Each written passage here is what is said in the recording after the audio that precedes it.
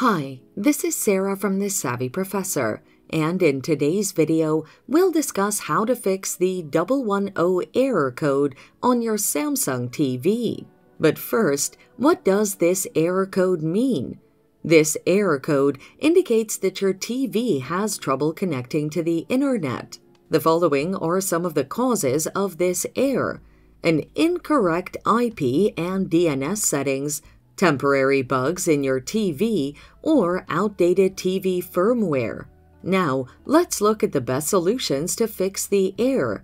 Change the IP and DNS settings manually. Use your phone to get the IP and DNS address.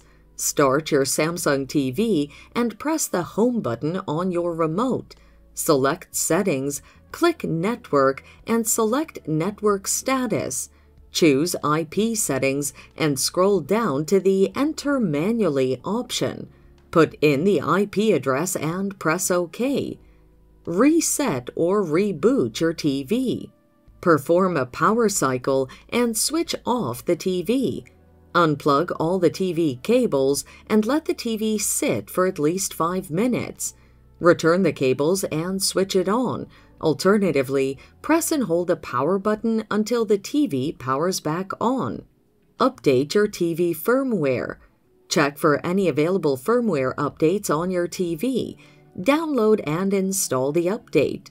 Update the firmware manually using a USB. Turn on the automatic update on your TV. And that's it.